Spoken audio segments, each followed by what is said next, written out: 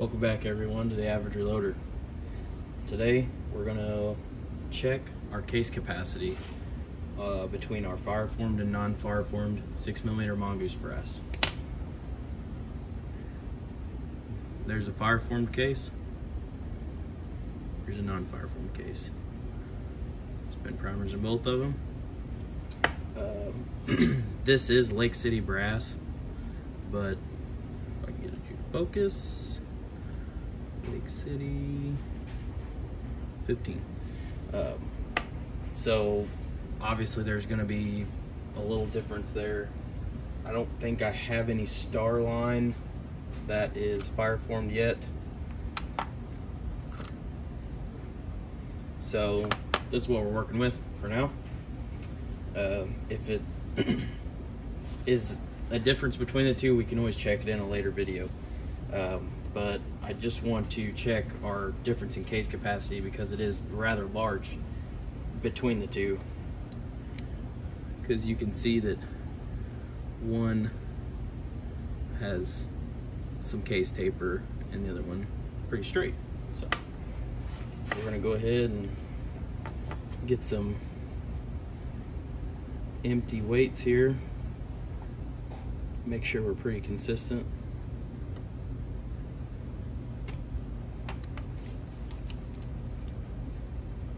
Oh, 3.7.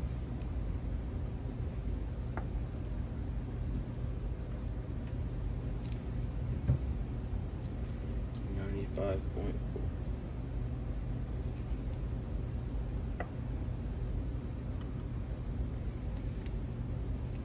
103.62.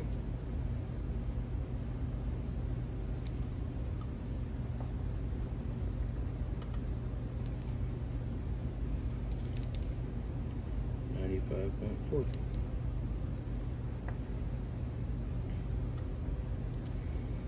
103.68.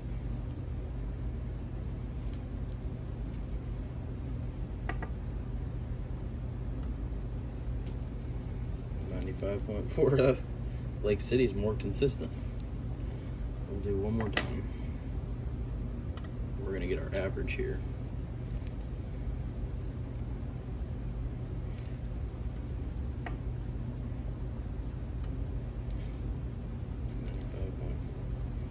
Well,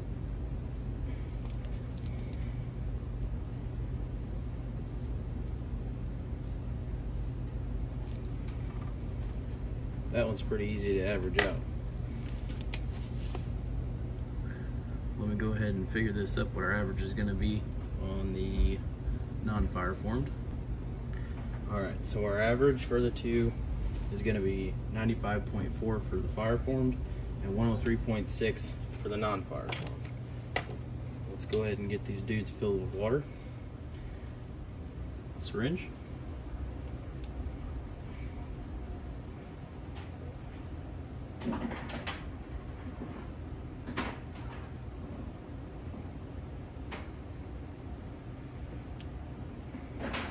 Okay, a big thing I feel like on getting these things pretty accurate is taking that bubble off of the top.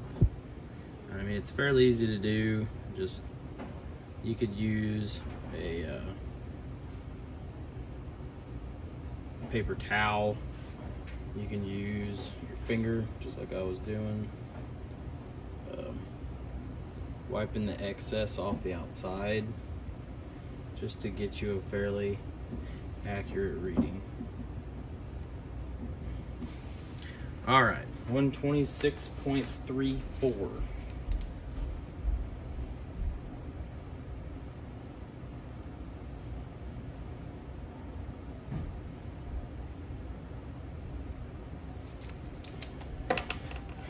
Let's fill our non-fireformed one up, and we'll alternate back and forth between those two.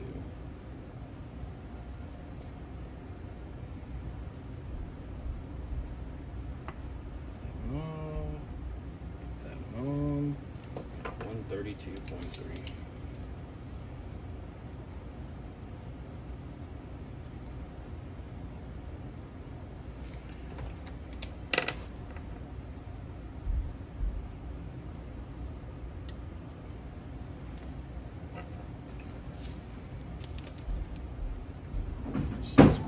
2.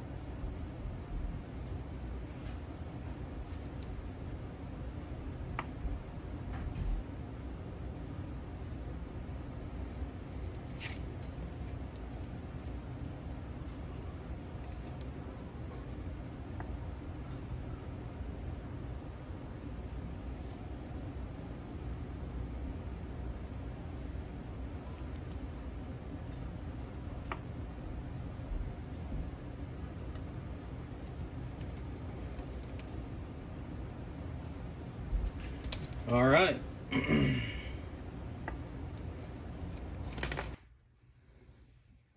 All right, guys. So it looks like our difference between the two is going to be right around 2.5 grains almost. Pretty significant, especially when you get up into a compressed charge. I mean, that's 2.5 grains is quite a bit. So that's what we're dealing with between the fireformed and non-fireformed on the mongoose.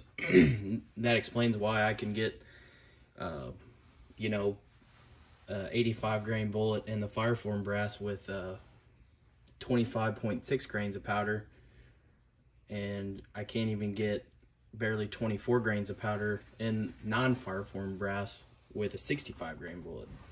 So, and the overall length measurement, the 65 grain is actually pushed out just a little bit further than what the 85 grain is. So there's still more 85 grain bullet in the case than what there is with the 65 grain bullet.